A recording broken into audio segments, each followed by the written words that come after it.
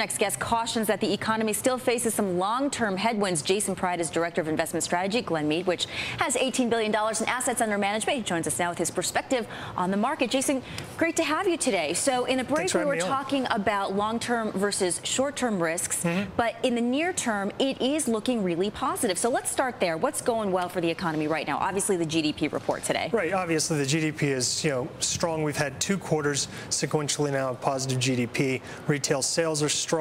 Employment is starting to look like it's heading in the right direction.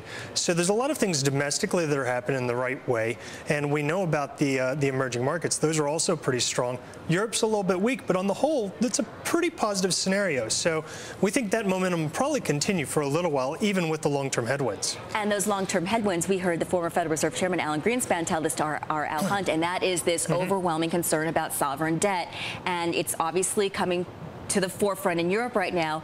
Dom Chu from our markets desk just does this report here in the U.S. We could be facing similar problems down the road. So explain to us how you see it all unwinding. Sure. There have been a number of studies that have actually looked into debt levels at sovereign entities, and typically it is that when you hit 90 to 100% debt to GDP ratios, you tend to have a payback period.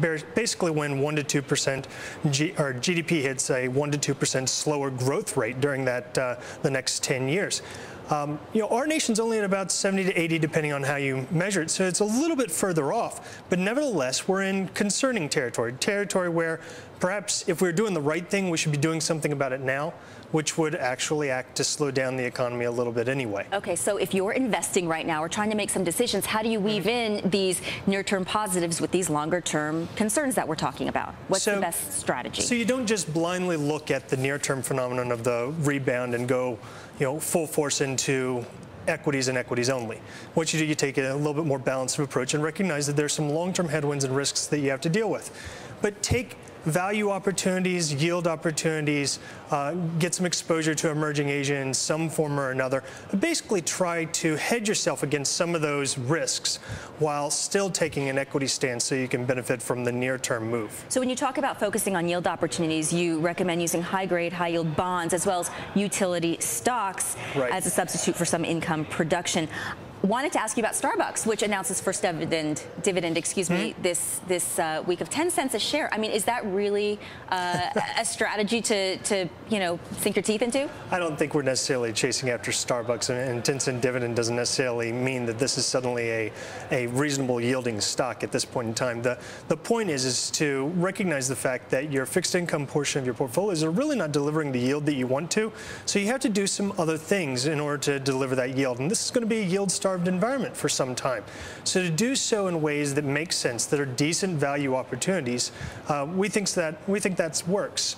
We're finding that in what we're kind of jokingly calling high-quality junk, the highest grades of the high-yield sector, and utility stocks, which are yielding very good dividend yields compared to their bonds. Cash, simple question, stocks, bonds, cash, how does that allocation pie look to you?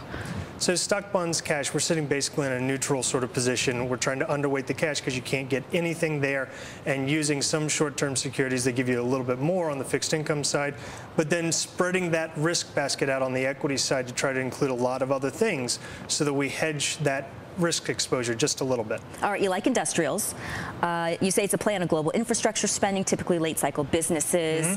Talking a lot about China. Does that concern you at all in terms of this talk of bubble risks and bubble bursting risks? I think at this point we're still looking at the long-term growth that's going on in emerging Asia on the whole. We think you need to have some reasonable exposure to that. It doesn't mean that it's going to be a smooth ride. I think we've all been through these rapid growth periods for a number of nations, and they tend not to follow a straight line. So you have to recognize that. But it pretty much is one of the only growth stories out there. You're not really getting long-term decent growth out of the U.S. or Europe right now. So to spread over and go into some form of emerging markets exposure indirectly through multinational industrials makes some sense to us. What about a stronger dollar? Is that factoring in all this shifting we're seeing in currencies? The dollar is definitely going to be strong for a little while here because Europe on the whole has a more problematic debt situation than the U.S. they're dealing with it first, so their currency is going to be weak first.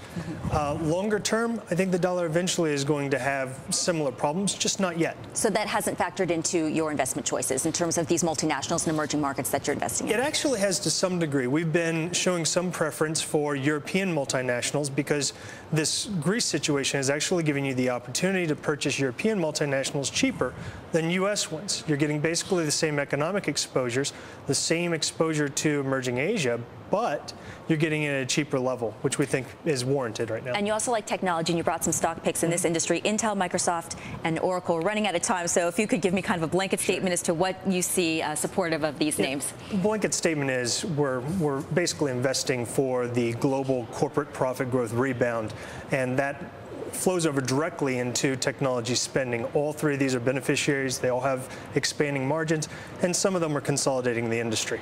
All right, we'll leave it there. Jason Pride is the Director of Investment Strategy at Glenmede. Real pleasure to have you on today. Thank you.